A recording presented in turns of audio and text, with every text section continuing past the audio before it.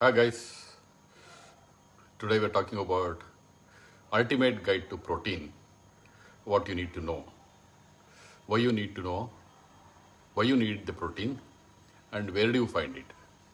Hi everyone and welcome back to my channel. Today we are talking about one of the most essential nutrients for your body, protein. It is not just for bodybuilders, it is the building block of life. Okay, in this video we will break down what protein is, how much you need and where you can get it and when to take it. So what is the protein and why it is important? Think of protein as your body's construction crew. Okay, in the construction ground there are a lot of people who are working, hard working people who are working, so they are called as crew. So like that your protein is to your body. It's one of the three main macronutrients and its primary job is to build and repair tissues, produce vital enzymes and hormones and support your immune system. Without enough protein, your body simply cannot function at its best. So how much protein do you need? So the question is, yes, we need protein. It's like crew in a construction site, all that is fine. But how much do we need? Do we need 1 gram, 10 gram, 100 grams? So that's the question. So keep watching the video completely, guys. Do not miss any point. Very, very essential part of our body is the protein. So please go through it. So how much is enough? The amount you need to depends on your age and activity level. For example, infant children need about 2 grams per kilogram of body weight per day. That means if the baby is about 5 kgs, so they need 5 into 2, 10 grams and that they need per day. Toddler and children up to 10. So toddler and children who are, let us say, age up to 10, maybe they are weighing 25 kgs. So they need 1 gram per kilogram per day. That means 25 into 1, 25 grams. Adolescents and adults, the recommendation is 0.8 grams per kilogram per day. It is reducing, guys. Please watch 2 gram, 1 gram, 0.8 gram. Because adults may be weighing 60 kg. 60 kg into 0.8 is 48 grams. So net quantity is more, but per gram, per kg is reducing. Physically active individuals and athletes need more from 1.2 to 2 grams per kilogram per day. So people who are very active athletes, they need more. Pregnant and breastfeeding individuals, the ladies who are pregnant, breastfeeding individual should aim for 1.1 grams per kilogram per day to support both mom and baby. But next is, so what else? How does the protein gets digested? How long it will take in our body? That's very important, guys. So we can take the protein, but digestion is also very important. Protein digestion typically takes 3 to 4 hours. Animal protein often takes longer to digest than a plant-based proteins. So there are plant-based proteins and animal-based proteins. So the proteins have, plants have fiber. Proteins because plants have fiber which can slow things down. Protein is especially great for a few reasons, particularly if you are managing things like diabetes. So coming to topic again, why protein is very especially required for people who are suffering from diabetes and managing diabetics. Blood sugar stability. Protein helps to keep your blood sugar level steady. Satiety. It makes you feel full and satisfied, which helps to reduce cravings. So if your body is not full, so you will keep having cravings. You want to eat something, you want to eat some biscuits, some chocolates, like that. So that craving should reduce. You will run for sugar, so you should not do sugar cravings. Muscle maintenance. Adequate protein intake is key to preserving muscle mass. So that is another issue with diabetic people. they will start losing the muscle mass. Please ensure that is taken care. Reducing risk of complication. A protein-rich diet can help to prevent health complications. So important, guys. Protein-rich diet will help to prevent health complication. Protein sources. So where do we get the protein? Okay, that is another important topic, because if you don't know where we get the protein, what is the source of the protein, and how much to consume, then we already discussed. So now it is important is where is it? Soya and soya based products. Cooked soya beans contains 16.6 grams. Tofu contains 17 grams. Tempeh 19 grams. Edamame 11 grams.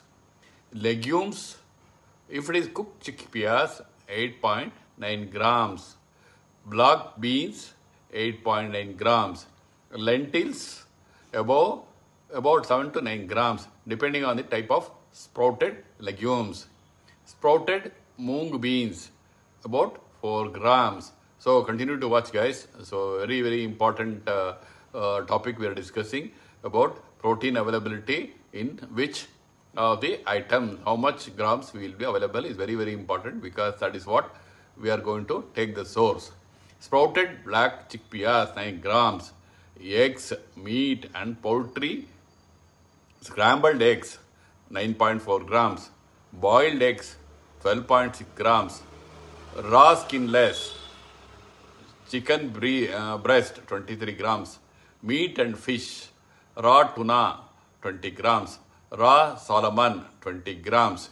Raw lean mutton 25 grams. Next is sample vegetarian diet plan. So we should know what is the sample of the vegetarian diet plan, so which will give us how much of protein we should take and how to consume it. For our vegetarian viewers, getting enough protein is totally doable. Don't always think that non-vegetarian meals will have more proteins. No, it is not necessary. It is how you arrange your meal and the plate. Okay, here is some sample diet that gives you over 60 grams of protein in a day. Early morning, 5 soaked almonds, that is each of them consisting of 1.5 grams. So breakfast, paneer stuffed moong dal, chila with tomato chutney, it contains 14 grams. So mid-morning, apple with peanut butter. Apple with peanut butter has 4 grams. So lunch, salad, palak, dal and rice and palak dal curry, 16 grams. Evening snacks, roasted chana contains 6 grams. Dinner, tofu salad, dal tikkis and a mint chutney, 26.5 grams. So totally day protein, a solid of 68 grams. Protein is a powerhouse nutrient that is essential for everyone. By understanding your daily needs and incorporating a variety of sources into your diet is very important, guys. You can support your body's health and vitality. If you found this video helpful, give it a thumbs up, like, share, subscribe to your friends and family. And if you want more content like this, please let us know in the comments. So what is your favorite protein sources? So please put a comment about your favorite protein source, because I have talked about what is applicable and how you can try. But if you are already trying some source of vitamin, please and protein, please let us know how you are sourcing currently. Thank you. Hi guys, welcome back to another interesting topic. Reversing type 2 diabetics isn't a lifelong prison sentence. With the right dietary changes, blood sugar can normalize, energy can return, and dependence on medication can decrease. The transformation begins not with a fear of sugar levels or endless prescriptions, but with a food first approach backed by science. So in this video guys, we are going to remove that myth, okay, that diabetics means you have to endlessly have the prescriptions and medicine throughout your life. You can always think about how to break this myth. What is the misconception? What is the myth? Many people believe diabetes means permanent drug use. The moment once we start the medicine, it's done. Lifelong I have to take the medicine. Permanent drug use and strict carb restriction. That is another thinking. In reality, targeted whole foods can resolve insulin sensitivity and outperform many medications.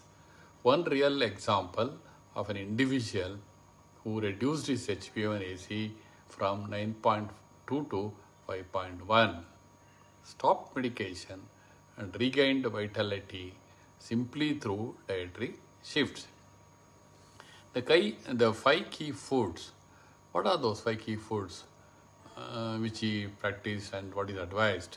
Is a high fiber plant beans, lentils, chickpeas, oats, and leafy greens show slow glucose absorption and prevent insulin spikes. A 2022 meta-analysis showed that 90 grams of daily fiber reduced HbA1c by 0.9% even without cutting calories. Structuring meals as half vegetables, 1/4 legumes, 1/4 whole grains can bring improvements within a weeks. May not be a single week, it could be a couple of weeks. Guys, please note that it's very interesting. Please keep watching the video completely. I will tell you more tricks. The item 2 is fenugreek seeds, packed with soluble fiber and compounds that enhances beta cell repair. Fenugreek lowers fasting blood glucose and HbA1c significantly. Consuming 10 gram of daily soaked overnight reduced fasting blood sugar by 48 milligram per dl, which is very significant guys, and HbA1c by 0.85% in 12 weeks. However, caution is advised for people with blood thinners. So what is the third one? Almonds and peanuts. Their magnesium and healthy fats supports insulin sensitivity and cut post-meal spikes by nearly 30%. A small daily handful of these peanuts and almonds can keep your readings steady. Raw or dry roasted forms are best to avoid excess calories. Item number 4 is bitter melon. Rich in insulin-like compounds, bitter melon helps glucose control. A Thai study found that 2000 milligrams daily reduced HbA1c by 0.6% in 3 months. It is most effective fresh in stir fries, though those on metformin must monitor closely for low sugar. You should not end up with low sugar, that is hypoglycemia. Item number 5 is American ginseng. It is ginsenosides lower oxidative stress and improves glucose uptake. 3 grams before a meal reduce blood sugar by 20% in trials. Ginseng tea before meals taken in cycles works well but should be avoided with warfarin or stimulants. Putting it together, reversal comes from synergy, not superfoods alone. Pairing these foods with daily walks, Restorative sleep and structured meals creates lasting change. Typical day might include oats with chia and berries, fenugreek water, bean chili, almonds, bitter melon, stir fry, and ginseng tea. Such approaches now form part of lifestyle medicine guidelines, which defines remission as maintaining HbA1c below 6.5% for 3 months without medication. What are the pitfalls and success keys? Don't just add foods. Replace refined carbs and processed snacks. Control portion sizes, even of healthy foods. Aim for gradual weight loss. And never stop medication until this is helping you. Suddenly, you should not stop medication. Always consult a doctor. Discuss the whole plan with your doctor. Final encouragement: the path to remission is gradual. It may not happen with 3-4 months. Start with one habit, then build the other one. Type 2 diabetes can be reversed with the right steps. Share this knowledge, inspire others, and prove that transformation is possible. Guys, along with this video, I have attached. Continuing on the same topic, we will provide AI video for your better understanding. Reversing type 2 diabetes is a journey rather than a lifelong sentence. The essence of this transformation lies not in continuous medication, but in adopting a scientifically supported diet that can normalize blood sugar, boost energy, and gradually reduce reliance on medications. By approaching diabetes management with a focus on nutrition, individuals can overcome the fears associated with their sugar levels and make significant health changes. Many misconceptions surround the world of diabetes. A common belief is that it necessitates indefinite drug use and severe carbohydrate restriction. However, the truth is that incorporating specific whole foods into one's diet can dramatically enhance insulin sensitivity, often exceeding the benefits of medication. For instance, one person's impressive journey saw their HbA1c drop from 9.2 to 5, one solely through dietary adjustments, regaining their vitality in the process.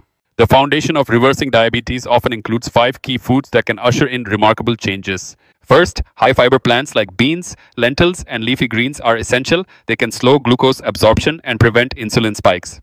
Research indicates that consuming about 90 grams of fiber daily can lead to notable reductions in HbA1c.